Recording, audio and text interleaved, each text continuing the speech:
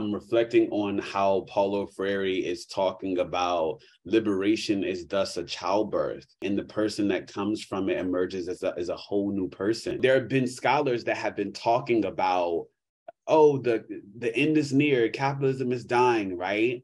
But now this moment is objectively and qualitatively different. And so how can we compare, right, in comparing sort of the liberation process as a childbirth, right, these contractions that sort of we've been experienced in society with the pandemic, with ecological, crisis, with houselessness, with all of these different things, right?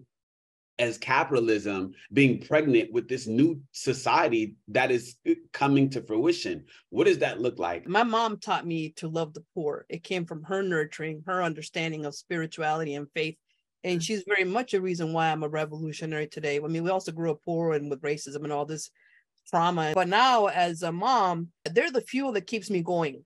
When shit is fundamentally effed up, I just got to look at my kids and you know what? Tough it up, pull up your big person pants and go forward. And it's not always easy because I think we lose more than we win. Having that sense of leaving something good, not just for our family members, but for future generations. I mean, that's real revolutionary. My pregnancy was also super hard and my birth was super hard. The metaphor in that is that one, we can do difficult things, and that both difficult things and beautiful things can stand next to each other and exist, right?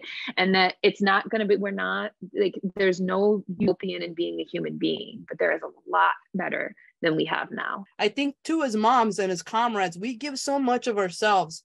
We over empty ourselves. And I'm telling you from experience, we got to figure out how to be nurturing to each other and ourselves. This question of childbirth as being beautiful, but difficult, hard, and painful, you can look at that and apply it to the revolutionary process. I mean, all the things that we have about hope and the future and what the revolution can bring, all that is really good.